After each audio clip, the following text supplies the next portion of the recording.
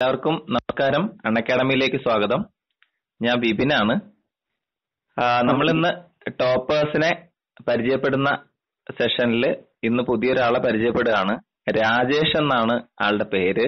എറണാകുളം ജില്ലക്കാരനാണ്. കഴിഞ്ഞ LGS rank ലിസ്റ്റിൽ 18ാം rank നേടി ഇപ്പോ ലാസ്റ്റ് ഗ്രേഡ് സർവന്റ് ആയിട്ട് വർക്ക് ചെയ്യുന്നു. ഒരു LDC അപ്പോയിന്റ്മെന്റ് ഓർഡർ കയ്യിൽ വെച്ചിട്ടിരിക്കുകയാണ്. ഉടൻ തന്നെ LDC പ്രവേശനം ഉണ്ടാവും. അപ്പോ രാജേഷിന്റെ വിശേഷങ്ങളിലേക്ക് കടക്കാണ്. രാജേഷ് നമസ്കാരം. നമസ്കാരം. എന്റെ പേര് വിപിൻ എന്നാണ്. ഞാൻ അൺഅക്കാഡമി എന്നാണ് വിളിക്കുന്നത്.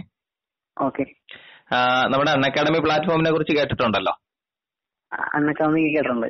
ഓക്കെ. അപ്പൊ അൺഅക്കാഡമിയിൽ ധാരാളം കൂട്ടുകാർ ഇപ്പോ LDC LGSന് വേണ്ടിയിട്ടൊക്കെ വർക്ക്ഔട്ട് ചെയ്യുന്നുണ്ട്.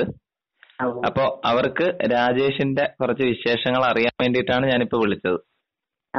ഓക്കെ. അപ്പൊ രാജേഷ് സ്വയം ഒന്ന് പരിചയപ്പെടുത്തിയാൽ നന്നായിരിക്കും. എന്റെ പേര് രാജേഷ്. ഞാൻ എറണാകുളം ജില്ലയിൽ നോർത്ത് പറവൂർ എന്ന സ്ഥലത്താണ് താമസിക്കുന്നത്. നിലവിലുള്ളതല്ല, അതിന് മുമ്പത്തെ LGS ലിസ്റ്റിൽ നിന്ന് ഞാൻ കയറിയതാണ്. എന്റെ 18ാമത്തെ റാങ്ക് ആയിരുന്നു. അത് എഴുത്ത് പരീക്ഷയിൽ 10ാമത്തെ റാങ്ക് ആയിരുന്നു. ഓക്കെ. ഞാനിപ്പോ എറണാകുളം വിദ്യാഭ്യാസ വകുപ്പിലാണ് വർക്ക് ചെയ്യുന്നത്. ശരി. ഇപ്പൊ എവിടാണ് ശരിക്കും വർക്ക് ചെയ്യുന്നത്? കാക്കനാടെന്നാ പറഞ്ഞല്ലേ? കാക്കനാട് സിവിൽ സ്റ്റേഷനിലാണ് ഞങ്ങളുടെ സ്ഥാപനം. ഡെപ്യൂട്ടി ഡയറക്ടർ ഓഫ് എഡ്യൂക്കേഷൻ എന്ന് പറയും. ഓക്കെ. അപ്പൊ ഇപ്പൊ ജോലിക്ക് കയറിയിട്ട് 5 വർഷമായോ? 5 വർഷമാണ്. 5 വർഷമായി. ശരി. എങ്ങനെയുണ്ട് ജോലിയൊക്കെ? എങ്ങനെയുണ്ട്? ജോലിയെല്ലാം സുഖമായിട്ട് പോകും. കയറിയപ്പോ മുതലേ അവിടെ തന്നെയാണ് വർക്ക് ചെയ്യുന്നത്? ഒറ്റ ഓഫീസിൽ തന്നെയാണ് വർക്ക് ചെയ്യുന്നത് 5 വർഷമായിട്ട്. ഓക്കെ. അപ്പോ രാജേഷ് പഠനം കഴിഞ്ഞിട്ട് നേരെ PSC തന്നെ നോക്കുകയായിരുന്നോ, അതോ ഇതിനിടയ്ക്ക് വേറെ എന്തെങ്കിലും ജോലിക്ക് പോയിരുന്നോ? അങ്ങനെയല്ല, ഞാൻ ഡിഗ്രി നേരെ കഴിഞ്ഞിട്ട് ഡിഗ്രി ശരിക്കും കംപ്ലീറ്റ് ചെയ്യാൻ 2 സബ്ജക്ട് കിട്ടാനുണ്ടായിരുന്നു. പഠിക്കാനൊന്നും പോരായിരുന്നു. പിന്നെ ഞാൻ പെയിന്റിന്റെ പോളിഷിന്റെ വർക്കായിരുന്നു എനിക്ക്. ഒരു 2-3 വർഷം അതിന്റെ വർക്കായിട്ട് നടക്കുകയായിരുന്നു. അപ്പൊ അതിന്റെ ഇടയിലാണ് സർക്കാർ ജോലി വേണമെന്നൊരു ആഗ്രഹം വന്നു പെട്ടത്. അപ്പൊ ആ ജോലി കളഞ്ഞില്ല. പാർട്ട് ടൈം ജോലി കഴിഞ്ഞ് വൈകുന്നേരം PSC പഠിക്കാൻ വേണ്ടി ഞാൻ ഒരു 3-4 കൂട്ടുകാരായിട്ട് ഒരുമിച്ചിരുന്നിരുന്നാണ്. വൈകിട്ട് ഞങ്ങൾ ഒരു റൂം എടുത്ത് അവിടെ വൈകിട്ട് താമസമൊക്കെ ആക്കി ആ രീതിയിലായിരുന്നു പഠിത്തം. ശരി. അപ്പൊ കമ്പൈൻഡ് സ്റ്റഡി മാത്രമേ ഉണ്ടായിരുന്നുള്ളൂ? സ്ഥാപനങ്ങളിലൊന്നും പോയി പഠിച്ചിട്ടില്ല? സ്ഥാപനത്തിൽ പോയിരുന്നു. ഞങ്ങൾ ആദ്യം കമ്പൈൻഡ് സ്റ്റഡി ആയിരുന്നു. പിന്നീട് നമുക്കൊരു ബേസിന് വേണ്ടി എപ്പോഴും ഒരു സ്ഥാപനം നല്ലതാണ്. അപ്പൊ അതുകൊണ്ട് ബേസിന് വേണ്ടി ഒരു സ്ഥാപനത്തിൽ പോയി. പിന്നീട് അവിടെ തന്നെ കമ്പൈൻഡ് സ്റ്റഡി ആയി. ശരി. അപ്പൊ PSCക്ക് വേണ്ടിയിട്ട് എത്ര നാൾ വർക്ക് ചെയ്തു? ഞാനൊരു 3 വർഷം എന്തായാലും വർക്ക് ചെയ്യല്ലേ. കാരണം നമ്മൾ രാത്രി കിട്ടുന്ന കുറച്ച് സമയം ഉണ്ടായിരുന്നുള്ളൂ നമുക്ക്. കാരണം പകല് മുഴുവൻ പണിക്ക് ജോലിക്ക് പോകുന്നതുകൊണ്ട് കുറച്ച് സമയം നമുക്ക് കിട്ടിയിരുന്നുള്ളൂ. അതുകൊണ്ട് ഒരു 3-3.5 വർഷം എന്തായാലും അതിനുവേണ്ടി പരിശ്രമിച്ചിട്ടുണ്ട്. ശരി. അപ്പൊ എത്ര വയസ്സായപ്പോഴായിരുന്നു ജോലിക്ക് കയറിയത്? ഞാൻ 26 കഴിഞ്ഞു. 26 വയസ്സ്. ഓക്കെ. അപ്പൊ അക്കാഡമിക്കലി, അതായത് പഠനമൊക്കെ എങ്ങനെയായിരുന്നു? ഡിഗ്രി ഏതായിരുന്നു എടുത്തിരുന്നത്? ഡിഗ്രി BCom ആയിരുന്നു. BCom ആയിരുന്നു. അവിടെ തന്നെയായിരുന്നു? എറണാകുളത്ത് തന്നെയായിരുന്നു? എറണാകുളത്ത് തന്നെ ഒരു പ്രൈവറ്റ് കോളേജിലാണ് ചെയ്തത്. പിന്നെ സ്കൂൾ പഠനമൊക്കെ? സ്കൂൾ കരിമ്പാടം എന്നൊരു സ്കൂളുണ്ട്. 10ാം ക്ലാസ് വരെ അവിടെ ആയിരുന്നു. പിന്നെ പുല്ലംകുളം സ്കൂളിൽ ഹയർ സെക്കൻഡറി അവിടെ ആയിരുന്നു. ശരി. ഡിഗ്രി ഇപ്പോ കിട്ടാനുള്ളതൊക്കെ കിട്ടിയിട്ടുണ്ടാവൂല്ലോ? അത് പിന്നീട് എഴുതിയെടുത്താണ്. ശരി. ഓക്കെ. അപ്പൊ എന്തായാലും ഇപ്പൊ ഡിഗ്രി ഉണ്ട്.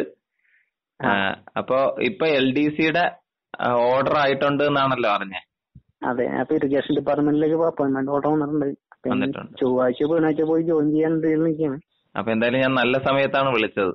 അതെ, നല്ല സമയത്താണ് വിളിച്ചത്. ഓക്കെ. അപ്പൊ അത് ഈ LDC ലിസ്റ്റ് ഏത് വർഷത്തെയായിരുന്നു? 2017 പുതിയത് നിലവിലുള്ളത്. ഓക്കെ. അപ്പൊ അതിനകത്ത് എത്രയായിരുന്നു റാങ്ക്? അതിനകത്ത് 292 കാരണം ആ സമയത്ത് പഠിത്തമൊന്നും ഉണ്ടായില്ല. ജോലി കയറി കഴിഞ്ഞാൽ നമുക്ക് പഠിത്തം നമ്മൾ എന്തൊക്കെയാലും ബ്രേക്ക് ആവും. ചെയ്തു പോകാൻ നല്ല ബുദ്ധിമുട്ടാണ്. നമ്മള് ഗവൺമെന്റ് സർക്കാർ പോസ്റ്റിലേക്ക് എത്തിച്ചേർന്നല്ലോ. അപ്പൊ അതുകൊണ്ട് അതിന്റെ ഒരു ചൂട് കുറയും. സ്വാഭാവികം. നമുക്ക് പഴയ ഒരു താല്പര്യവും അത്രത്തോളം തീവ്രമായ ഒരു ആഗ്രഹവും ഉണ്ടാവില്ല പഠിത്തത്തിനോടെ. ഓക്കെ. അപ്പൊ ഈ ജോലിയോടൊപ്പം പഠിച്ചിരുന്ന സമയത്ത് എങ്ങനായിരുന്നു? ടൈമൊക്കെ അറേഞ്ച് ചെയ്തിരുന്നത് എങ്ങനായിരുന്നു?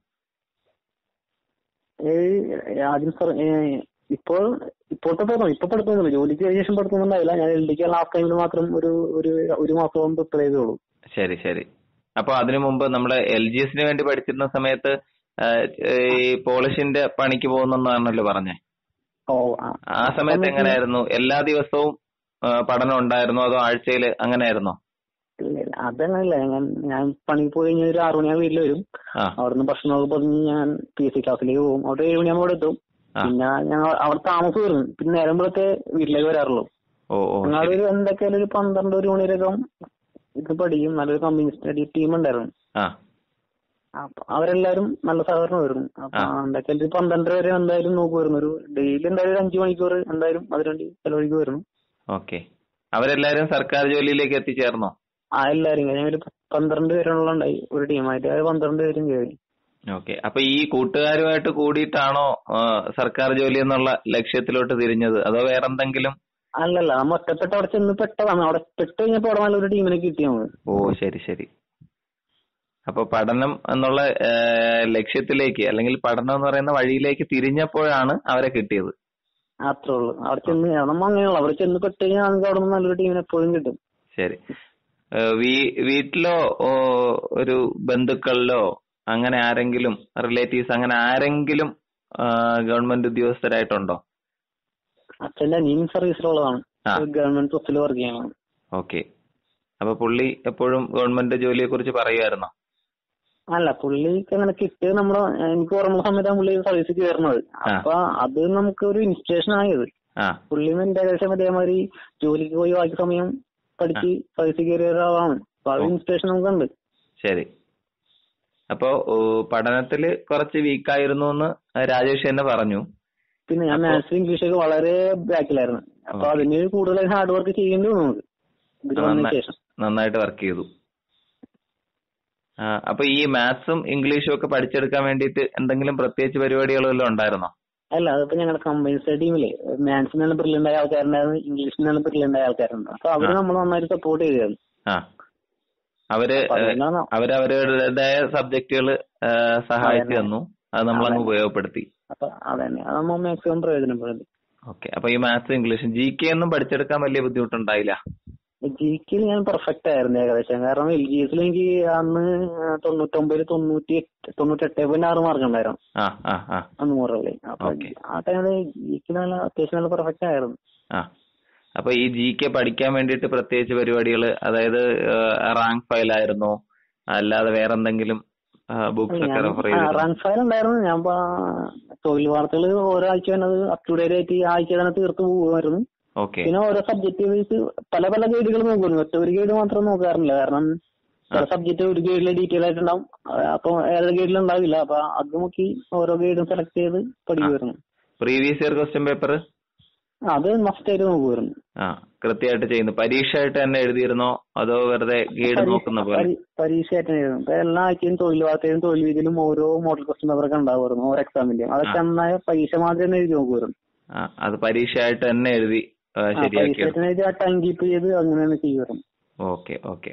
അപ്പൊ ഈ ജോലിക്ക് പോയിക്കൊണ്ടിരുന്ന സമയം അല്ലാതെ ഇപ്പൊ ഒരു സ്ഥാപനത്തിൽ പോയി പഠിച്ചു എന്ന് പറഞ്ഞല്ലോ. അപ്പൊ ഈ സ്ഥാപനത്തിൽ പോയി പഠിച്ചിരുന്ന സമയത്ത് അതിന്റെ കൂടെ ജോലി എങ്ങനെ കൊണ്ടുപോയി? അല്ല, നമ്മ നൈറ്റ് ആയിരുന്നല്ലോ പോരുന്നത്. പകല് പണിക്ക് പോയി കഴിഞ്ഞാലും നൈറ്റ് മാത്രമേ ഈ പഠിത്തത്തിന് സ്പെൻഡ് ചെയ്തിരുന്നുള്ളൂ. ഓക്കെ. അപ്പൊ ക്ലാസ്സും നൈറ്റിൽ തന്നെ ഉണ്ടായിരുന്നുള്ളൂ? നൈറ്റ് ബാച്ച് ഉണ്ടായിരുന്നു. 7 മണിക്ക് സ്റ്റാർട്ട് ചെയ്യും, 9 മണി വരെ ഒരു നൈറ്റ് ബാച്ച് ഉണ്ടായിരുന്നു. ഓക്കെ. അപ്പൊ ഈ പഠനം കഴിഞ്ഞിട്ട് നിങ്ങൾ കമ്പൈൻ സ്റ്റഡി ടീം തന്നെ അത് ബാക്കിയുള്ള സമയം ബാക്കിയുള്ള സമയം അവിടെ തന്നെ താമസിച്ചൊരു പഠിത്തം ആ രീതിയിലാക്കി. ഓക്കെ. അപ്പോ സ്വന്തമായിട്ട് രാജേഷ് ഇപ്പൊ ആ കമ്പൈൻ സ്റ്റഡി ടീമിനോട് ഒപ്പം അല്ലാതെ സ്വന്തമായിട്ടുള്ള രീതിയിൽ എന്തെങ്കിലും പഠന പ്രവർത്തനങ്ങളൊക്കെ ഉണ്ടായിരുന്നോ? അങ്ങനെ സ്വന്തമായി ഒരു പഠനം വെച്ചാൽ നമ്മ വന്നു കഴിഞ്ഞാൽ വീട്ടിൽ കിട്ടുന്ന സമയം വീട്ടിൽ നോക്കുമായിരുന്നു. എന്നാലും കമ്പൈൻ സ്റ്റഡി ഞങ്ങൾ കുറച്ചു നേരം ഇരിക്കും. പിന്നെ ഞങ്ങൾ പരസ്പരം മാറി നിന്ന് പഠിക്കും. അപ്പൊ എന്തെങ്കിലും ഡൗട്ട് ഉണ്ടെങ്കിൽ ഞങ്ങൾ അങ്ങോട്ടും ചോദിക്കും. ഓക്കെ. എന്നാലും പഠനം സേഫ് ആയിട്ട് തോന്നിയ അവിടെ കമ്പൈൻ സ്റ്റഡി ടീമിന്റെ കൂടെ തന്നെയായിരുന്നു അല്ലേ? തീർച്ചയായും. ഓക്കെ. അപ്പോ ഒരു നമ്മളിപ്പോ ജോലിക്ക് പോയിക്കൊണ്ടിരിക്കുകയാണ്. അപ്പൊ എന്തായാലും വരുമാനത്തിനൊന്നും പ്രശ്നം ഉണ്ടായില്ല. മാത്രമല്ല അതിന്റെ കൂടെ നമ്മൾ പഠിക്കുകയാണെന്ന് ബാക്കിയുള്ളവർക്ക് അറിയുകയും ചെയ്യായിരുന്നല്ലോ.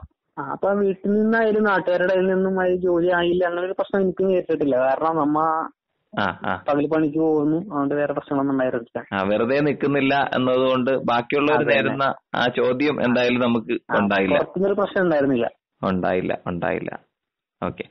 അപ്പൊ ആദ്യമായിട്ട് വന്ന അഡ്വൈസ് LGS തന്നെ ആയിരുന്നോ? ആദ്യമായി LGS തന്നെ ആദ്യം വന്നത്. LGSന് മുമ്പായിട്ട് രാജേഷ് ഏതെങ്കിലും റാങ്ക് ലിസ്റ്റിൽ ഉൾപ്പെട്ടിരുന്നോ? LGS മുമ്പ് ഉണ്ടായിരുന്നു, ഈ ജയിൽ വാർഡ് ഫോഴ്സ് ഒക്കെ ഉണ്ടായിരുന്നു, ഫോറസ്റ്റ് ഗാർഡ് അങ്ങനെയൊക്കെ. അതൊന്നും അഡ്വൈസ് ആയില്ലായിരുന്നു. അത് അഡ്വൈസ് വന്നു, അതിനുശേഷം വന്ന് ഞാൻ പോയില്ല പിന്നെ. ഓക്കെ. അപ്പോ LGS സേഫ് ആയിട്ട് കിട്ടി, അതിലങ്ങ് ജോയിൻ ചെയ്തു. ഓക്കെ. അപ്പൊ ഈ ബുദ്ധിമുട്ടുള്ള മാത്സ് ഇംഗ്ലീഷും ഒക്കെ ഒരു ദിവസം ഇത്ര മണിക്കൂർ പഠിക്കുക അല്ലെങ്കിൽ ഇന്ന രീതിയിൽ ഹാൻഡിൽ ചെയ്യുക, അങ്ങനെ ഒരു പരിപാടി ഉണ്ടായിരുന്നോ? അതങ്ങനെയല്ല, ചെയ്യറോ ഞാൻ വരുന്നിടയിൽ അതിനാണ് GK നോക്കും, പിന്നീട് നമുക്കൊരു ബോറിംഗ് ആയി തുടങ്ങുമ്പോൾ മാത്സിലേക്ക് പോകും. അത് അങ്ങനെ കറക്റ്റ് ഒരു പ്ലാനിങ് ടൈം ടേബിൾ ഒന്നും ആരും ഉണ്ടായില്ല. ഒരു ദിവസം ഇത്ര മണിക്കൂർ പഠിക്കണം അങ്ങനെ ആ പരിപാടി അങ്ങനെ ടൈം ടേബിൾ ആയിട്ടൊന്നും ഉണ്ടായിരുന്നില്ല. GK പഠിക്കുന്നതിനിടയിൽ ബോർ അടിക്കുമ്പോ മാത്സ് പഠിക്കും. മാത്സിലേക്ക് ഒരു സബ്ജക്റ്റിനെ പഠിക്കും, കുറച്ച് നേരം ബോർ അടിക്കുമ്പോൾ അടുത്ത സബ്ജക്റ്റിലേക്ക് പോകും. എന്നേ ഉള്ളൂ. ഓക്കെ. അതുപോലെ തന്നെ അവര് കൂട്ടുകാരെല്ലാരും ആ രീതിയിൽ തന്നെ പഠിച്ചു. ആയിരുന്നു. ഓക്കെ. അപ്പൊ വീട്ടിലിപ്പോ ആരൊക്കെയാ ഉള്ളേ? വീട്ടിലിപ്പോ അച്ഛനും അമ്മയും, പെങ്ങളുണ്ട്, പെങ്ങളെ കല്യാണം കഴിഞ്ഞു പോയി. അവരാരും സർക്കാർ ഉദ്യോഗസ്ഥരൊന്നും അല്ലല്ലോ? അതൊന്നും വില്ലേജിൽ വർക്ക് ചെയ്യണം. പെങ്ങളിപ്പോ പോലീസിന്റെ ലിസ്റ്റിലുണ്ട്, ഇപ്പൊ അടുത്ത് തന്നെ ആദ്യമായിരിക്കും. പുള്ളിക്കാരി എങ്ങനെ കോച്ചിങ്ങിന് പോകണുണ്ടായിരുന്നോ? ആള് പോകണ്ടായിരുന്നു. ഓക്കെ.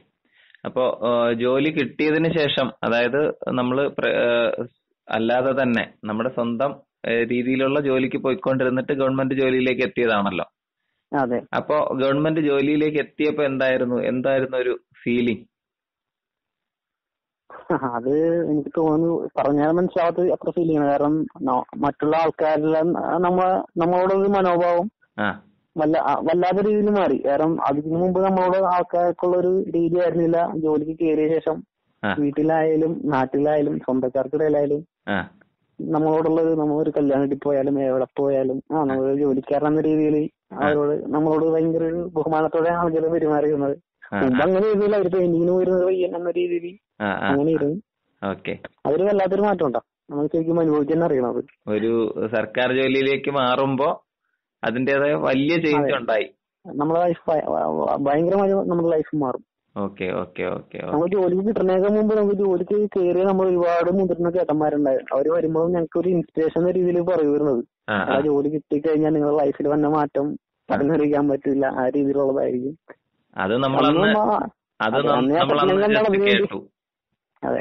അതെ. പിന്നീട് നമ്മുടെ ജീവിതത്തിലേക്ക് അത് എത്തിയപ്പോഴത്തേക്ക് അപാരമായ സന്തോഷം. അതെ. അപ്പൊ ആ രണ്ട് അവസ്ഥയെ നമ്മൾ അനുഭവിച്ചു, അതിന്റെ സന്തോഷം നമുക്ക് തിരിച്ചറിയാൻ കഴിഞ്ഞു. അതെ. ഓക്കെ. അപ്പൊ ഇപ്പൊ ധാരാളം കൂട്ടുകാര് നമ്മുടെ അൺഅക്കാഡമി പ്ലാറ്റ്ഫോമിൽ തന്നെ ഇപ്പൊ വരാൻ പോകുന്ന LGSനും LDCക്കും വേണ്ടിയിട്ടൊക്കെ പ്രിപ്പയർ ചെയ്യുന്നുണ്ട്. അവരെല്ലാവരും രാജേഷ് കടന്നു വന്ന ആ ഒരു മാനസികാവസ്ഥയിൽ തന്നെ ആയിരിക്കണം ഇപ്പോഴും ഉള്ളത്. അതെ. അപ്പൊ അവർക്ക് വേണ്ടിയിട്ട് രാജേഷിൻ്റെതായിട്ടുള്ള എന്തെങ്കിലും ഒരു ടിപ്പോ എന്തെങ്കിലും ഒരു സന്ദേശമോ കൈമാറാനുണ്ടോ? അങ്ങനെ ചോദിക്കുകയാണെങ്കിൽ എനിക്ക് തോന്നുന്നു ഇപ്പൊ PSC കോച്ചിങ് എല്ലായിടത്തും കോമൺ ആണ്. ഡിഗ്രി കഴിഞ്ഞാൽ നേരെ PSC കോച്ചിങ്. അതിൽ എനിക്ക് തോന്നുന്നു 10% ആൾക്കാരും പൂർണ്ണമായും താല്പര്യപ്പെട്ട് തന്നെ ആൾക്കാരായിരിക്കില്ല. വളരെ കുറച്ച് പേരെ പൂർണ്ണമായും താല്പര്യപ്പെട്ട് പോകുന്നുണ്ടാവുള്ളൂ. കുറെ ആൾക്കാർ ഞങ്ങളുടെ സ്ഥാപനത്തിൽ തന്നെ ആദ്യം ഒരുപാട് 50 പേരുടെ ബാച്ചായിരുന്നു. പക്ഷെ ആ ബാച്ച് കഴിയുമ്പോഴേക്കും അതൊരു 15-20 പേരിലേക്ക് ഒതുങ്ങിയത്. ആ 20 പേരിലൊക്കെ മിക്കവാറും ജോലി കിട്ടാൻ സാധ്യതയുള്ളൂ, അത്രയും താല്പര്യത്തോടെ തന്നെ ഉള്ളൂ. ആദ്യം തന്നെ ഭയങ്കരമായ ഒരു ആഗ്രഹമാണ് വേണ്ടത്. എനിക്കൊക്കെ സത്യത്തിൽ ഭയങ്കര ആഗ്രഹം ഉണ്ടായിരുന്നു. കാരണം ജോലി കഴിഞ്ഞ് വൈകിട്ട് മറ്റേതായും വന്നാലും പഠിത്തത്തോട് അത്രയും തീവ്രമായ ആഗ്രഹമുള്ളത് കൊണ്ടാണ്, ജോലി വേണമെന്ന ആഗ്രഹമുള്ളത് കൊണ്ടാണ് പഠിക്കാൻ പറ്റിയത്. ആദ്യം തന്നെ നല്ല ആഗ്രഹം വേണം. അതെ, പരമാവധി ആത്മാർത്ഥത കാണിക്കുക, അത്രയും ആഗ്രഹം മനസ്സിൽ അവസാനം വരെ കൊണ്ടുപോവുക. അതന്നെ, നമ്മൾ സ്കൂളിലെ കോളേജിലെ പഠിക്കുമ്പോൾ ഒരിക്കലും നമ്മൾ അത്രയും ആത്മാർത്ഥത പഠിത്തത്തോട് കാണിച്ചിട്ടില്ല. ഞാൻ ഒട്ടും കാണിച്ചിട്ടില്ല. കാരണം എനിക്ക് അന്ന് പഠിത്തത്തോട് അത്ര ഇമ്പോർട്ടൻസ് അറിയില്ലായിരുന്നു. പക്ഷെ നമുക്കിതല്ല, ഇത് പഠിച്ചാൽ നമുക്ക് ജോലി കിട്ടുമെന്ന് ഉറപ്പുള്ള കാര്യമാണ്. അത് തീർച്ചയായും നമ്മുടെ ലൈഫിനെ ബാധിക്കുന്ന ഒരു കാര്യമാണ്. ഇത് വിജയിച്ചു കഴിഞ്ഞാൽ നമ്മുടെ ജീവിതത്തിൽ വിജയിച്ചു എന്ന് ഏറെക്കുറെ നമുക്ക് പറയാം. നമ്മൾ ജോലിയിലേക്ക് എത്തിച്ചേർന്നാൽ നമ്മുടെ ലൈഫ് മാറും എന്ന് എല്ലാവരും പറയുന്നത് പോലെ. അതെ. അപ്പൊ അതിനുവേണ്ടി ആത്മാർത്ഥമായിട്ട് കഠിനമായി പ്രയത്നിക്കുക. അത്രേ ഉള്ളൂ. പിന്നെ റിസൾട്ട് എന്തായാലും നമ്മൾ പുറകെ വരും. ശരി, ഓക്കെ. അപ്പൊ എന്തായാലും പുതിയൊരു ജോലിയിലേക്ക് പ്രവേശിക്കാൻ തയ്യാറായിട്ടിരിക്കുകയാണ്. അപ്പൊ ആ പുതിയ ജോലിക്ക് എല്ലാവിധ ആശംസകളും നേരുന്നു. അതോടൊപ്പം ഈ തിരക്കിനിടയിലും നമ്മളോടൊപ്പം നമ്മുടെ കുട്ടികൾക്ക് വേണ്ടി കുറച്ച് സമയം ചെലവഴിച്ചതിന് നന്ദി അറിയിക്കുകയാണ്. Thank you രാജേഷെ. പുതിയ വിശേഷങ്ങളൊക്കെ ഉള്ളപ്പോ ഞങ്ങളെ അറിയിക്കുക. നമുക്ക് ഇനിയും വിശേഷങ്ങൾ സംസാരിക്കാം. Okay thank you. നന്ദി, സന്തോഷം. ശരി.